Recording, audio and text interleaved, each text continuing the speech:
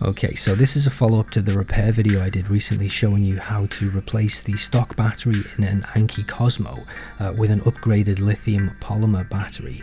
We're going from 320 milliamp hour on the lithium ion in the device, and we upgraded it to a 600 milliamp hour lithium polymer. And one of the questions I got in the last video was around the dimensions of the battery and what would be suitable, how far we should push it in terms of the actual compartment size, that cavity that where the battery sits. So I figured whilst I was repairing this device for someone, I thought maybe I'll just get a few shots, let people see the size and the dimensions of the actual battery compartment with the stock battery in it, and maybe get an idea of how far they can push it and what would be a sensible size for a lithium polymer replacement.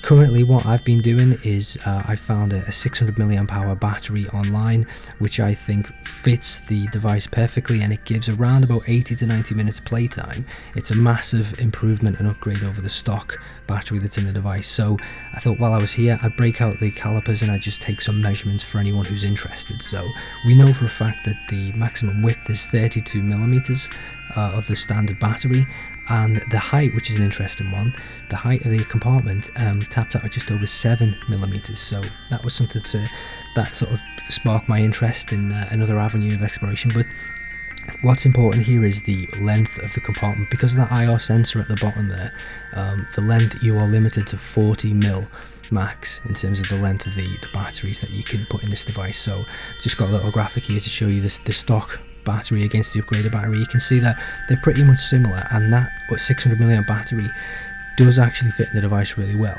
You can see here I've just confirmed some of the measurements as well, and that IR sensor is what is hampering the length of the battery.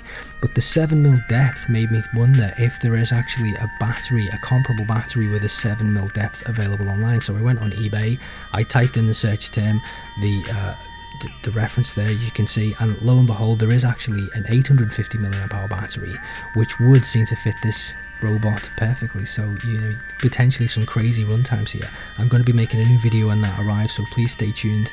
Thank you for your time. I'll speak to you again soon.